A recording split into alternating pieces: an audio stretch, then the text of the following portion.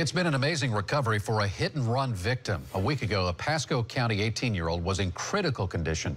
Tonight, he is speaking exclusively to 8 on Your Side's Chip Wasowski about the accident. We're just glad he's recovered. Yeah, I got family to be here for it, too. Michael Eberl's parents, Nathan and Veronica, invited me into his hospital room, even videotaped this interview with their son. He was supposed to leave for the Army on Sunday, his goal to be in intelligence. When I join with military intel analysts, I'll be on the computer a lot, and I'll be getting information together, and they'll be giving that information to people to do missions, as far as I'm concerned.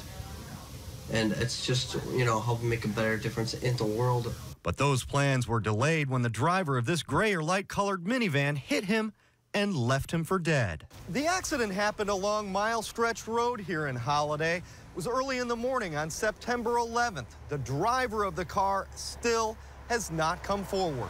Is there any possibility that this driver didn't know he or she hit someone?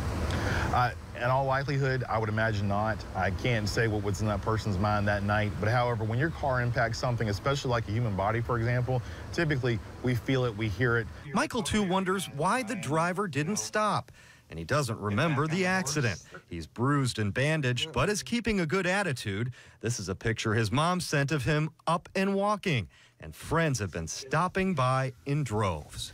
We had about 30 kids that came yesterday, or the day before. He can't wait to get out of the hospital, and he just hopes the driver who put him in here comes forward and does the right thing. In Pasco County, I'm Chip Wasowski, News Channel 8. If you have any information about this accident or the whereabouts of the vehicle involved, you are urged to call the Florida Highway Patrol. And